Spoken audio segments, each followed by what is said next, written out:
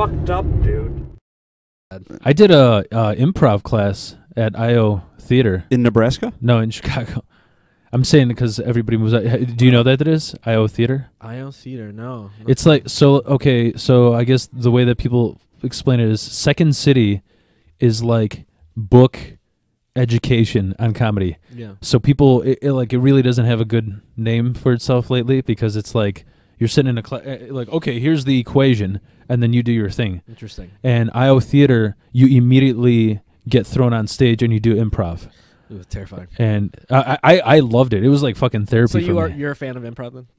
I mean, I don't think I would want to do it. Like I like stand up better, so I'd like to get better than. And it's a challenge, and I like to do. You enjoy like watching stand up more? Like you prefer both? Or okay, I prefer stand up both watching and doing. Okay, because it's a challenge, and I like to learn new things and get better at them. Sure. And like improv to me was like. It kind of reminded me of like when I would just get high and fuck around with buddies. Sure. You know, like you just kind of just, I don't know, you know, like everybody's, the thing that I learned with improv, because, you know, there's that herald thing, you know what that is? Yeah. Where it's sort of like everybody jumps in at one moment and you just play one character. And the thing was, it was like too easy, sort of. Like you just play one character in a scene. Like they give you a scene, they're like, okay, this takes place in a bathroom and this couple is having an argument. All right. And each person has to go in line and do their thing. And I would like come in and be like, why isn't the handicap room open? I just shat myself, you know? And you just keep coming in. And it's, I don't know, it's naturally, like there's no, you don't have to really put in effort for it to be funny. Oh, I disagree. Well, then I don't know, man. I've seen a lot of improv. Yeah. And because of that, I've seen a lot of bad improv. Yeah. Improv seems really, really hard to me. That And- seems way harder than stand-up to me. I know people argue with me all the time about that, but I can do stand-up. I can do it. I think it's fun. But improv, I'm not funny on the spot. I need I need like preparation. Polish, rehearse. I think need that some kind of idea ahead of time. I think that might be why I'm bad at stand-up, because I've had, like you've told me that I'm better on the spot, just be myself rather than putting jokes together. So maybe it's just like me. Maybe. I think you're maybe in your head too much. Maybe you overthink things. But yes, definitely. So, I don't know. There's nothing better on this earth than good improv. Conversely, better than stand-up?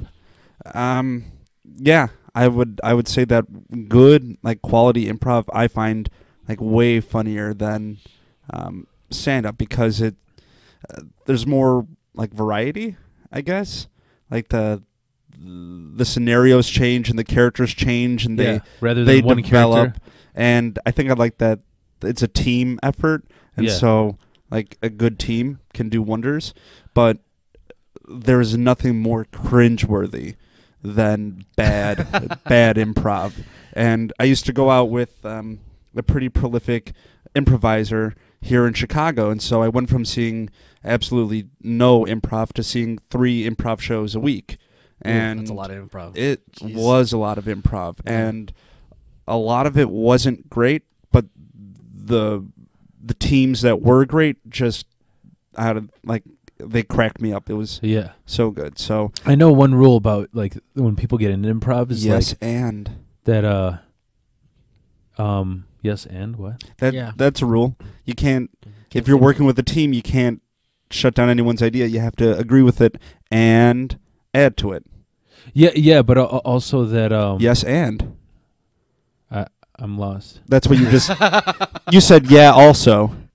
I'm lost and yes. Oh, okay. Yes, and yes, okay. Is a different way of saying yeah, also. I'm sorry, I'm grammatically incorrect. No. You're we're saying the same thing, just in different ways. Counter head. Okay, too much. No, continue. No, but yes, and I've heard that.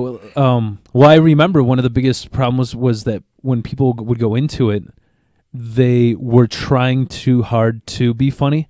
When people just, I mean, what I would do, and it worked for me every single time. Like the teacher would go up to me and be like, "You need to take the next class." Is that I would think of the most weird fucking character I saw that day. I don't know, like some guy pissing himself on the train with barf in his dreads or something, you know? And then you improvised as me? Yeah. I mean, I don't want to be that. I don't want to mention his name. No, but and I would just play that character seriously rather than try and like most people will try and like sneak in some one-liners or do something ridiculous. When it's if you seriously play that character, it doesn't even have to be. It could be the most whatever normalized. I don't know. Fucking like Mormon type salesman or something. I don't know. That's just my opinion. So you took stand-up classes at IO, or no? Just it's. I think it's only improv there. Okay. I think what discouraged me from going there is I gave up too quick because I looked at the website and I'm like, there's 80 teachers and there's about 20 students per teacher. That's how many people are trying to get good at this. Mm-hmm. I'm done. Yeah. But it's I don't know. Small fish, big pond. Did you like it? You liked it though? Yeah. It was fun. There was a lot of different. What I liked is that naturally, everybody in the class was a different fucking person from a different background, and that's cool. Really different ends of the spectrum. Like with the first day, you're like, I'm not going to get along with any of these fucking people. And I know it's in everybody's head. Is that what you think? You walk into a room like, I fucking hate everyone here. But everyone automatically has a common ground, which I think is awesome. That's what I thought was cool about stand-up is like there's a lot of comics with different kind of points of view and stuff like that. And a lot of them don't look like people I would normally hang out with. Yeah. And I hang out with, and it's so, my circle of friends is like super eclectic now. It's like super weird. We were after a party one time. It was all comedians. We were walking to the gas station, and we looked like the weirdest gang of people. Like no one's clothes are matching at all. It was just like we all met on a bus. That's what it looked like. Clothes not matching. Right? I thought this is like the Warriors, man. Wait. Yeah, was it like none of our styles are anywhere near the same as each other's? So they forgot their blazers at home? Right? Yeah. No, it was too hot outside to wear blazers. It was just like the weirdest group of people you could see, but we all just I don't know. I dig that about it. Yeah. I'll tell you, the thing I enjoy more than performing stand-up is watching stand-up. Like I have way more fun, like just sitting and boozing. Just live? Yeah, like because I love hanging out with comedians, and I love how like the conversations are just a bit more, I guess, accelerated. Like wits are a little sharper than your everyday Joe whoever. And I don't know if that's true. Maybe that's just the impression I get. No, but I see. I feel that too. Yeah. But, I could be doing that, and then at some point a guy with a microphone says my name, and it's like, shit. It's like a weird dream. That's weird. I love shows, but I'm like the exact opposite. Like, when I watch a show, it makes me want to do stand-up way more. Like, I'm always, like, jealous that they got to go up, and then I didn't. Sure. I didn't get to do anything, because they look like they're having so much fun. Everyone's having a good time. I just want to be a part of it beyond just a spectator. Sure. Yeah. But I get that same. Do you get that with music, too? Music not so much, because I feel like... I don't know. With my jokes, I lie a lot. A lot of people like to tell truths. I tell like mostly lies, like almost like 90% lies. What do you lie about? I lie about being a virgin. That's one of my favorite. Okay. I like to tell people I'm a 30-year-old virgin. Sure. So 31-year-old. 31. So you're lying about that too? Well, yeah. Then I lie about my age. Just stupid shit like that. Sure. But, so you identify as a 90-year-old? I also tell people that I stopped doing drugs. And then I'll tell them later on, like, I do a bunch of drugs. It's just like, it's always like back and forth. I'm always constantly lying. But some people are like, tell like lots of truths, and I don't know. Music is like, it's super honest. And that kind of like is a little bit scarier. It's like poetry almost. Yeah. Like reading some poetry, especially since I like write a lot of lyrics and stuff like that. So it's like, these are all sad because I'm sad. There's no hiding there. Sure. There's nowhere to hide. Well, you could lie. Have you heard of Slim Jesus? No. He's a 14-year-old rapper who all his videos have like laser point Uzis and that he shoots up people, but he's really just like getting punished by his ma. No, I'm not even kidding. I just like the name Slim Jesus. That It's sounds pretty awesome. good. Yeah. Right, I'm gonna have to Google that later. Yeah. I always got it mixed up because I know there was an ICP song where they call Eminem Slim Anus. So you could see Jesus and Anus getting no, there was definite beef between ICP and Eminem, and who could forget? So Slim Jesus, actually one of our week's sponsors for this episode. So Thank you for all your support. If his mom allows it, Right. Don't be, Do you guys always mention like a faux sponsor? Yeah, we lie here a lot too. Okay, good. We'll get along. You did that last time. I was like, are they serious? Like, I forgot who you said the sponsor was last time. It was something ridiculous. It always, a lot of times it's just depending on what I'm drinking, right? And they're a sponsor, right? Or a product will come up in discussion, and right, and then we'll that's point it out as a sponsor of the show. But Varg is actually a sponsor. He's just paying us in twigs because he's living the Nordic life. That's right. He on his commune. Yeah. Whatever. I don't. We're making friends. We're out there. We're networking. It's called Thulinian philosophy. Is it? Okay, yeah. It's where you stick to your nationality. Not racist at all. We just don't want the other ones to exist. Sure. It's like looking at a map of the world and thinking like, I'm not going to like any of this. It's like looking at a map of your country, right? And you put water, you drip water around it, and then you light the rest of the map on fire. Oh, I love all of this. Wait, what's happening? Oh, it's getting better. That's beautiful. What other questions do you have on that the list last of yours? question I had was going off this list. Have you ever been in a situation where you could save someone's life, comma, and why the hell did you? Save someone's life. Yeah. Or has your life ever been saved? My life ever been saved by the Lord? Slim Jesus himself. Man, probably. I feel like I almost die all the time. I can't see at night. Sure. So when I'm driving, I'm constantly dying. So if anyone's in the car telling me that a car's coming, they're saving my life. Or to get out of that lane because we're going the wrong direction. That's always good. I always appreciate that. I usually tell by their screaming.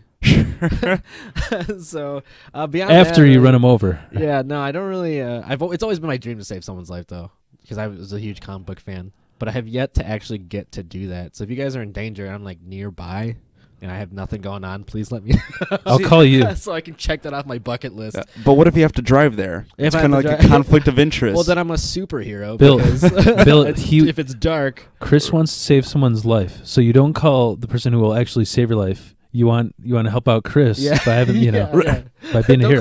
There might be someone near you. Yeah. But throw me a bone. Don't call 911. Don't call a medic. Call Chris. Call me first. Call Chris. So I can see. No, why? Have you guys saved someone's life? That's a weird question. No, Oh, is this kind of a weird way for you guys to segue into how you guys are heroes? Yeah, right. Anyway, I was just coming off shit. Oh no, Chris, you've never saved a life. Right, exactly. Yeah. No, I forgot that I saved someome's life. I think that's how I came up with this question. You saved so many people. Sure, right. When I forget when you're as important. Yeah. No, because I was just coming up with random questions, and then Kelly reminded me that I saved someone's life about 3 years ago. We went swimming in Lake Michigan, in Michigan. We were on the tip where Michigan and Indiana meet, and I guess some old guy was flopping around like a fish on really far out. Everybody tries to reach a sandbar at this one specific area, and I guess he was having a heart attack, and I swam him in. Yeah, and I kind of didn't think anything of it to the point where I forgot. Yeah. But you I don't. Saved his life. That's awesome. Yeah, I was like, guys, leave me alone. Unless he's a Nazi, and then right. Yeah. Good Wait job. a minute. What are your political views? Yeah. All right. Yeah, right. Back in you go. Yeah, you have to ask now. Well, then there was a second part of that question. And why did you, Phil? And why did I? Were you on your way to the sandbar anyway? Well, I was on my way. On my way to. I was on my way to shore because it was getting dark. I like to swim when it's dark because it's scary. Sure. Because of the danger. Right. Because the abyss swallows you. Right. Sure. That's nice. That's.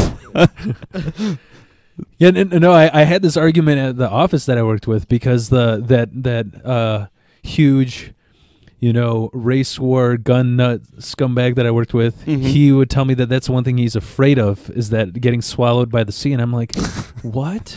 We're not going to get along here. Was his I dad love a it. sea captain? He's having flashbacks. Dad never came back. Yeah, he went whaling and just never came home. You know what's funny? I got him really mad because he would keep telling me that he isn't racist, and I was going to a therapist at the time, and I would watch a shitload of like Nazi documentary. There's not a shitload, but no, I was watching this No, I was watching.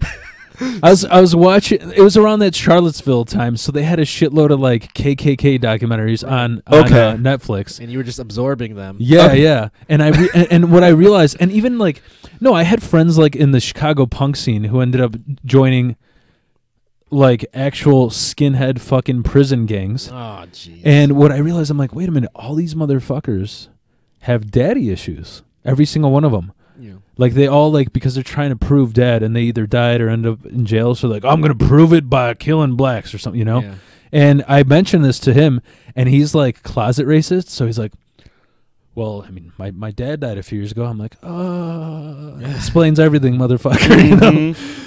So that's always a good indicator of when you're not a racist. When you constantly have to tell people that you're not a racist. Yeah, that's how you know you're not racist. Just because I'm from Hicktown, Nebraska, doesn't mean I'm racist.